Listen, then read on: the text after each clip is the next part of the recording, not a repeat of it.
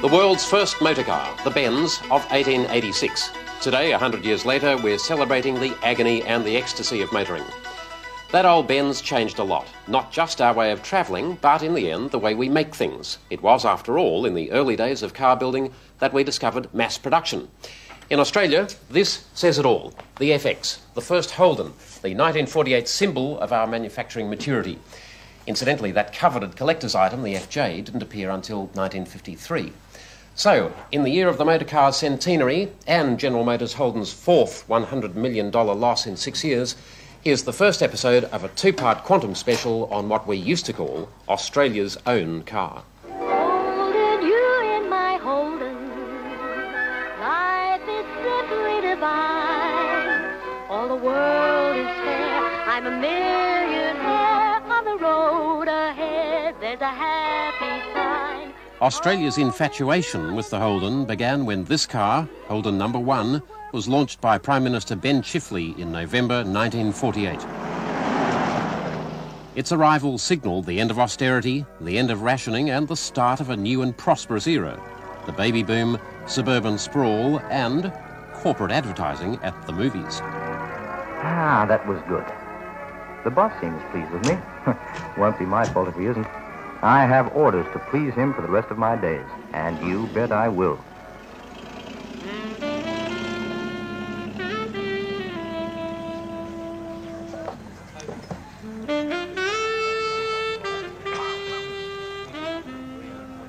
Today, these old cars represent something special to many Australians. They symbolise a time when, as we proudly boasted, we lived in the best country in the world. When Australian-made for Australian conditions meant jobs for all. But why are these cars important? Why do we remember them so fondly? The fact that we could make this car showed that Australia's manufacturing industry had at last joined the modern age of mass production. What we tend to forget is that these first Holdens, although conceived in Australia, were designed and engineered for us by Americans, even though Australians had had the skills to make a car for many years.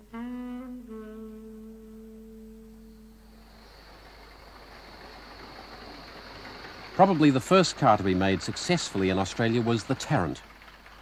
Between 1897 and 1907, Harley Tarrant painstakingly built 16 cars in his Melbourne factory, including this 1906 model. It is an all-Australian car, except for the magneto, and features one of the first four-cylinder engines ever made. The sturdy engineering proved ideal for local conditions, but handmade manufacture was prohibitively expensive. They cost between £300 and £500 each. Tarrant intended to scale up production, but was beaten to the mark by the mass-produced Model T Ford, which could be landed in Australia for only £199. In 1908, Tarrant stopped making his own car and began making a fortune instead, importing and assembling the Fords. It was a precedent that would take Australian manufacturers decades to overcome.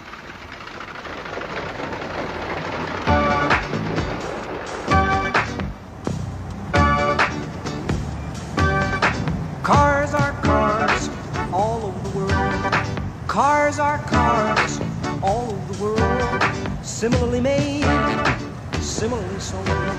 There are now over 8 million motor vehicles in this country, more than one for every 2 inhabitants. Today's cars cost, in real terms, about 1/10 as much as the handmade Tarrants. Cars have now become a disposable consumer item. Motor vehicles cost Australians $18 billion a year. It's not that the materials are expensive. A few hundred kilograms of steel, plastic, glass and rubber, that costs less than $300 per vehicle. But it requires the coordinated efforts of over 4,000 companies to make a car. This costs $3,000 to $5,000 per vehicle. It costs you 3 times that amount because of advertising, dealer markups, transport and tax. The crunch for the car makers is the tooling. To mass produce a car requires at least $1 billion worth of equipment.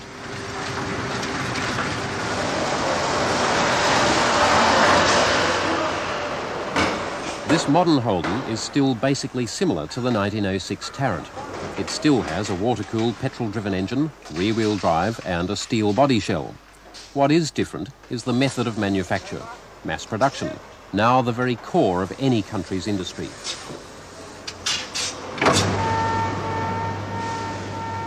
The growth of our car industry, the Holden story, is the industrial history of this country in microcosm. The Holden resulted from decades of gradual industrial development as we learned to mass produce the different parts which make a car. There were also rapid bursts of growth, but only when we were forced to make things on our own because of international crises. In the shipping crisis of World War I, German U-boats virtually isolated Australia from the Northern Hemisphere. This was indirectly responsible for our first steps in vehicle mass production. Cargo space became so tight that in 1917, Prime Minister Billy Hughes declared that for every 2 chassis imported, only 1 fully assembled car would be allowed in. Holden and Frost was one of many companies which began to make cabs for the imported chassis. The Adelaide-based company had made carriage bodies and mass-produced harnesses for the army. These high-volume production methods, with each worker making only 1 part of the harness, suited vehicle building. Holden's had a meteoric growth. In 1918, 20 workers produced 600 bodies, mainly by hand and with no production line. The workers moved from vehicle to vehicle. By 1924, Holden's had a new factory at Woodville in Adelaide. They were making 35,000 bodies a year for 20 makes of car, with, by this stage, a moving production line. The largest customer was General Motors Australia, for whom they were sole supplier. Vic Reeves' first job as a boy was as a motor trimmer. He recalls a certain attention to detail. Actually, from the rear up into this section here was manufactured at the Woodville plant. And the whole motor body is actually mounted on a wooden framework to which are nailed the various metal panels. Here's a very good example of the nailing of the metal panels to the stout wooden framework, and all the trimming was then also nailed to the wooden framework. The tradesmen were very meticulous with their work, to the extent that even the screw heads had to all line up in the one direction, and here's a very good example. Holden's maintained their market lead by using the latest technology. When solid roofs were introduced, welding was used for the first time to put them together. They were the first to use body presses, even though the steel had to be imported from Britain. On at least one occasion, when the shipping was held up, suburban Woodville's corrugated iron fences were plundered for the presses. Car sales continued to boom through the late 1920s, and as techniques improved, the cost of a car dropped to as little as £150. But in 1929, the Roaring Twenties collapsed into the Depression. Holden's, who had made 47,000 bodies in 1927, could only sell 1,700 in 1931. Hundreds of workers were sacked, and the factory stood virtually idle. Government money restrictions meant General Motors couldn't take any earnings out of the country. At the same time, Holden's, with their overcapitalised factory, faced bankruptcy. In 1931, it made sense for the two companies to merge into General Motors Holden's. Another crucial step in building a car was the growth of the component industry, which also dates from the Depression. Today, component manufacture is one of our big success stories. Over half the 22,000 components in this car come from independent Australian companies. In 1930, the Scullin government, desperate to boost local industry, placed selective tariffs on any components which could be made here. Bob Chamberlain is a pioneer of the components industry. These days, he and his brother Bill are restoring two 1910 Tourers for the Benz centenary. In their heyday, however, the brothers ran Chamberlain Industries, producing tractors and machinery. They started out in the early 30s making pistons for their own racing car. The pistons worked, so they went commercial. we didn't know a great deal about it. The market was entirely for replacement purposes. There were no cars being built in Australia at the time, but there were cars of every make and model from all over the world. To service the entire industry, we had to make 400 different types of pistons. These were made all in small quantities. The usual procedure was for the people who wanted the part to say, well, this is the part that we've been importing. How much can you make it for in Australia? And with the assistance of the skull and tariffs to protect us, we were able to survive.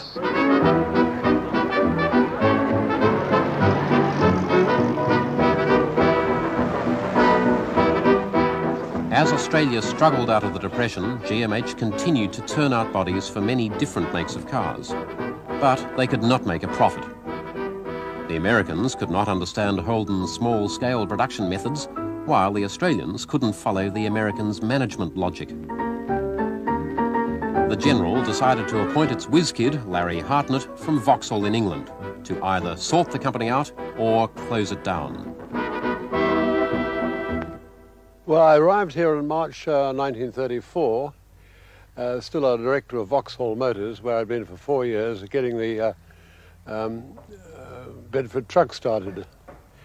I had certain impressions about Australia that it was very heavily protected with a complicated tariff, and my instructions or request was that I should either make it go, this combination or combine between General Motors of Australia and the Holden Body Company, or close it down. It was in a very bad state. It was about 300,000 or 400,000 in the red ink pounds, that is. And I quickly changed my mind. I was very impressed with the work being carried out, particularly at Woodville in the body plant. Hartnett, a man of masterly management skills, quickly turned the company round. He restructured it, encouraged local efficiency, and stepped up training. His management style had quite an effect on the workforce. This dynamic little dynamo come rushing through like a shark with his pilot fish, flew through the place. He seemed to know what he was talking about, and then off he went. Don Jordan began work as an assistant draftsman at GMH in the mid-1930s. There was almost an evangelistic attitude in that whole drawing office, which was the hub, virtually at that time, of Holden's. And I couldn't figure out what it was, why everybody seemed to be working at high pressure and not worrying about it, And many weeks when I'd sort of got over that initial shock and it sort of fitted myself into the gang, I suddenly realised what it was, that there was leadership and there was top organisation in that company. By 1935, Holdens were making 93 different body styles at once. This was clearly impossible using conventional methods, so they developed a technique of sharing body panels. A limited range of panels was made and were mixed and matched for different makes and models. The whole process was practical, economical, and gave the customer a wide choice. This was a major breakthrough in the world in bodybuilding. Clearly, the Americans couldn't understand, because the way they make a car is take a Chevrolet.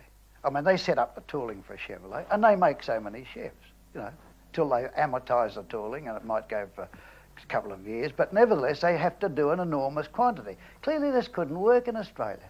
We were making a broad spectrum of cars in small, flexible quantities by this technique of using virtually the one set of dies.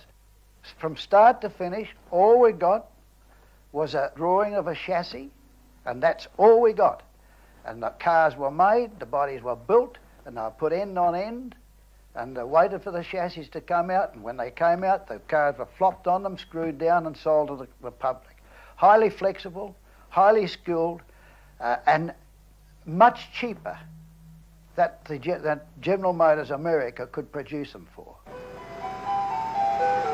Modern motor vehicle construction dates from the mid-1930s, when the wooden frame was abandoned by most makers. Now, even the chassis has been incorporated into the body structure. In 1936, the Woodville plant installed a huge Hamilton press, one of the largest ever made. It was big enough to press the entire top of a car in one piece. The first all-steel roof was pressed in Australia 12 months before it was accomplished by General Motors in America. They had teething troubles. The deep drawing steel was a little wonky for a while, but they got over it and just a bit of trial and error, and bingo, you had a new type of car. And I think at that time, probably Hartnett first conceived the idea in his own mind that Australia was capable of producing a car in its own right. Hartnett knew he had to plan for a future when cars would no longer have chassis. If the industry was to survive, we'd need to make the entire car here. So, when he supervised construction of the new GMH headquarters at Fisherman's Bend in 1936, he set aside an area where an engine foundry could be built. His confidence that Australia could one day make a car was widely discussed, though most experts, particularly from rival companies, were opposed to the idea. Why build cars here when they could be imported? Australian industry was much too primitive to build a motor car engine. Then, suddenly, we were at war, and alone again. We were cut off from all overseas supplies for 22 months between Dunkirk and Pearl Harbor, and America was very, very neutral. So we had to fend for ourselves. In the doing of it, we advanced industry by the equivalent of 10 or 20 years of necessity. And that gave a great improvement for the making of a motor car. With GMH on a war footing, the workers soon found themselves making items that they'd never dreamed of making before.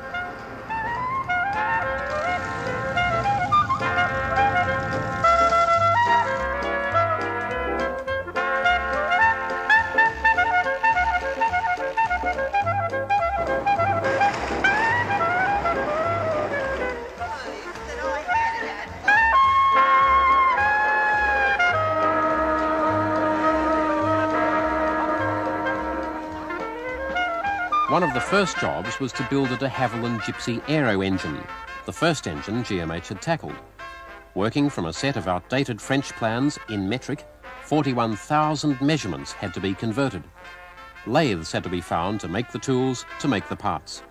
Metals such as magnesium were refined in Australia for the first time, and new casting techniques were devised.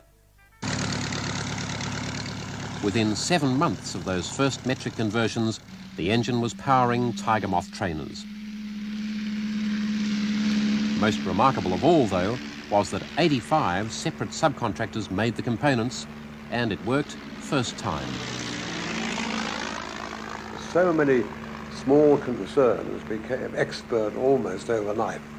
I mean, you take a firm that was making something rough and ready with crude limits, and you ask him to use a micrometer, it's a big change. So the war, with all the horrors that it did, wars always bring, lifted industry in Australia totally across the whole area by at least 10 years of natural evolution. By the end of the war, GMH had a fully operational foundry making the most complex castings for the General Motors Grey Marine diesel. Today's foundry bears little resemblance to those early efforts, but it was those initial steps which formed the backbone of engine production in this country. Australia now had all the skills needed to build its own car. As soon as the war was over, Ben Chifley's Labor government called for car makers to submit proposals to make an Australian car. Chifley was determined. If no foreign manufacturer would do it, the Australian government would. This suited Hartnett. His engineers had already been working on the car they thought Australia needed. It was to be called Project 2000. You pitch the design on a car on the volume you hope to get. That in turn reflects the income bracket. How much could a man afford in the volume class? Well, it worked out about 25 shillings a week, was as much as he could spend on a car. And those days, that was a relatively high figure because the basic wage was about £6 a week. So that was a pretty chunky piece to say 25 shillings for a car. That included depreciation and all the things that went with it in operating. So the six-cylinder seemed to be a mark of acceptance in Australia. So we start with a six-cylinder car. Now, when you design a car, the most important thing is a power-to-weight ratio. So we picked on 2,000 pounds of weight. And then we decided on the track and the wheelbase and so on. Hartnett got the government go-ahead, but he still had to convince Detroit. The submission he took was for an Australian-made car with US-designed mechanicals and an Australian-designed body. I started by putting to them the characteristics and resources of Australia. Not one of them had ever been to Australia, so many things I said were a great surprise to them.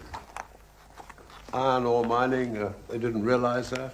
Production of steel, probably good quality and the lowest price in the world at that time. Even in the war, we'd done optical munitions, optical instruments, manufactured in Australia, made for the war. Statistics of the car sales in the country, the wide variety of models we had to contend with. They didn't know that so much was being done in this country. The tendency to interpret Australia as a big country of open spaces with a man on a horse with a bunch of sheep in the background. And to find that we were producing steel and of a good quality at a low price, that in itself was amazing.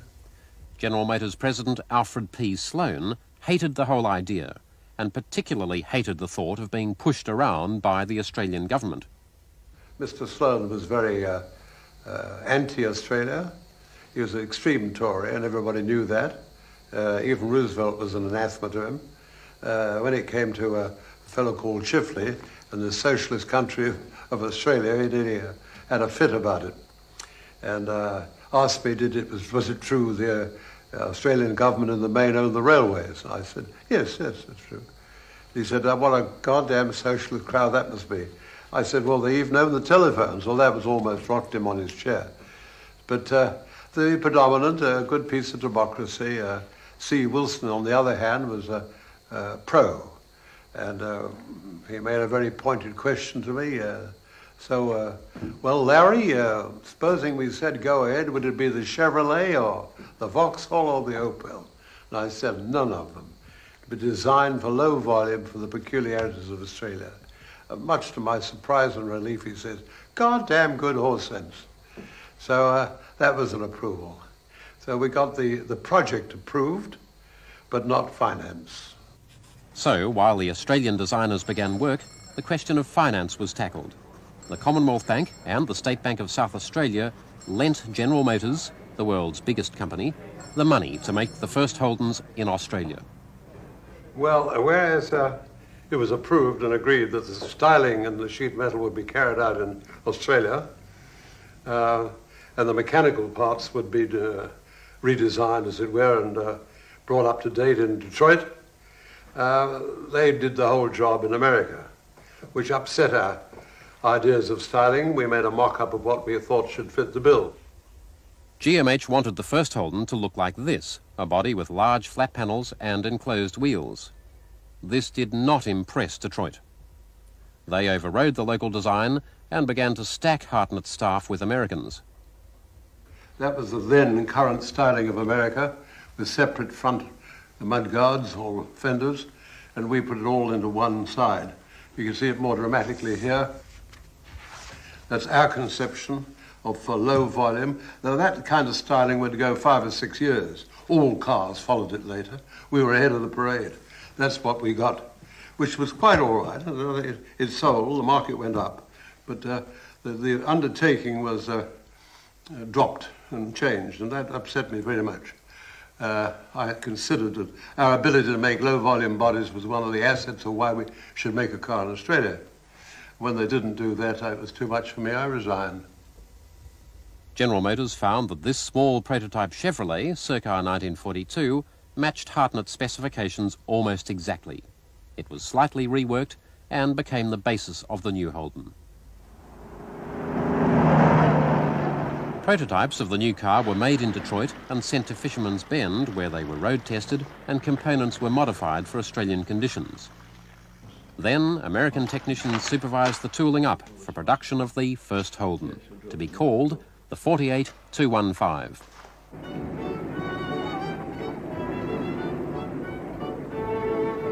In November 1948, the first Holden was presented to the public. Everyone was there for the launch, except Sir Lawrence Hartnett, who was not invited. The event was dignified with the air of a state occasion. It's the first really big public preview of this car, about which Australia has heard so much, and there's an air of excitement, and if I may say so, a thrill about it.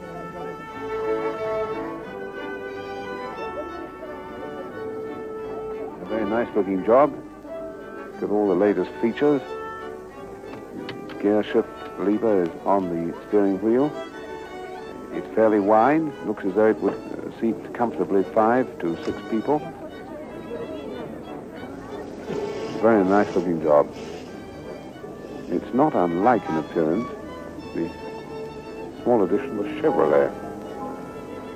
Very modern lines. It's really a beautiful looking job. Hartnett's gamble on a locally made car proved correct. The car was a huge success. More than 130 Australian-made cars coming off the production line every day. Proof positive of the tremendous progress of Australian industry, and in a country which 5 years ago couldn't make a car at all. The bodies, the so-called famous aero-built, the first in Australia without a chassis, were produced in the old Woodville plant and after trimming were sent to Fisherman's Bend in Victoria or assembly plants in the other states. At Fisherman's Bend, the engines and transmissions were built and tested using the latest technology. The previous decades of experience were finally paying off. A skilled labour force and up-to-the-minute production methods had combined to deliver an affordable car. Our manufacturing base had come of age. The industrial boom spread to other industries. About 300 outside companies were contracted to make components for GMH. Instead of only being able to make pistons in their hundreds for replacement purposes, we were able to make pistons in their thousands, and by the time we had retired from our business in making pistons, we'd supplied 12 million pistons to General Motors alone. By 1952, Australians had bought 80,000 Holdens. General Motors had paid off their Australian backers, and GMH had become a fully owned subsidiary. In the suburbs, owning a Holden had become part of the great Australian dream. Now you can see what'll go in that boot of mine. Picnic gear, tents, lots of good eats, and sporting gear too. For most Australians, the arrival of the Holden wasn't just convenient, it was symbolic. This was becoming, after all, the lucky country. Boy, oh boy, what a life for these youngsters. Lots of sunshine and a whole ocean to swim in. The thought that these children would live in a world of computer design, robots, and a Holden made in Japan would never have crossed Australia's mind.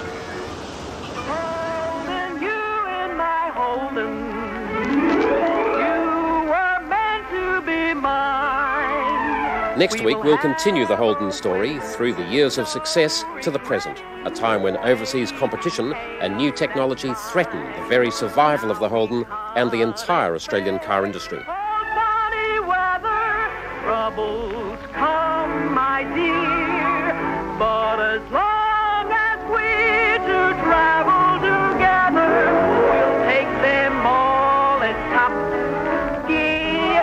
Holden, you in my Holden, life is simply sublime. I'll be home.